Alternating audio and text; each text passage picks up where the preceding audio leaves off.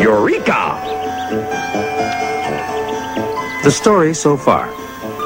As the molecules in a solid get hotter, they vibrate faster and faster until their mutual force of attraction is no longer strong enough to hold them together. This causes them to slip out of their latticework pattern, which therefore falls apart. When the latticework of molecules in a solid has collapsed, we say that the solid has melted.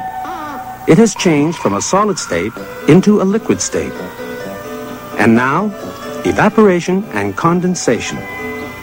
The trouble with goldfish bowls is that every few days, you have to remember to fill them up with water. Why? Where did all the water go? How did it just vanish like that? Well, why don't you fill the bowl up and dive in so that you can see for yourself what happens. Water is a liquid, so its molecules are moving too fast for their mutual forces of attraction to keep them together in a regular latticework.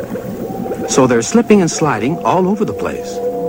Although the molecules are packed about as tightly together in a liquid as in a solid, in the liquid state, there is complete disorder, and it's every molecule for itself. Some molecules end up being jostled about at the top of the liquid. They, in fact, form the surface of the liquid. Every now and then, this jostling forces an individual molecule to pop out of the liquid altogether, and it escapes into the air. Of course, over time, many millions of molecules escape from the liquid in this way. This continual popping out of molecules is rather like the movement that goes on in a popcorn machine.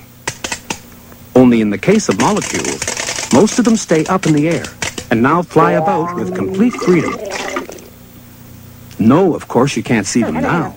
One of these little lumps on its own is so tiny you couldn't even see it with a microscope. You can only see molecules when billions of them are crammed together in the form of a solid or a liquid. You can see them when they make up the water in your goldfish bowl. But as soon as they escape into the air, they become invisible. But they're still there flying about. Only they don't form a liquid now. They form an invisible gas or vapor. That's why what happened to the water in your goldfish bowl is called evaporation. A change of state took place. The water changed from liquid to gas. It became water vapor. Water is continually evaporating. In fact, if you left your goldfish bowl out in the sun, the water would evaporate even faster. Because the warmer the water, the more rapidly the molecules jostle each other, and the more often they pop out into the air. So if you're tired of continually having to top up your goldfish bowl, one solution would be to make the water as cold as possible, so that the molecules will move more slowly, and therefore the water will evaporate more slowly. But now what's happened? Now you can't see your goldfish. How come? Well, as soon as the water vapor molecules in the air come in contact with the cold fish bowl, they become colder as well. And the colder molecules get, the slower they move. And the slower they move, the less they can resist their mutual forces of attraction. So they start to crowd together more and more tightly. In other words, the gas becomes a liquid again. The water changes back from its vapor state into its liquid state. And it's this water which collects all over the surface of your fish bowl.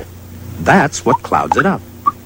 Since the change from vapor to liquid is caused by the arrangement of molecules becoming more and more dense, this change of state from vapor or gas to liquid is called condensation.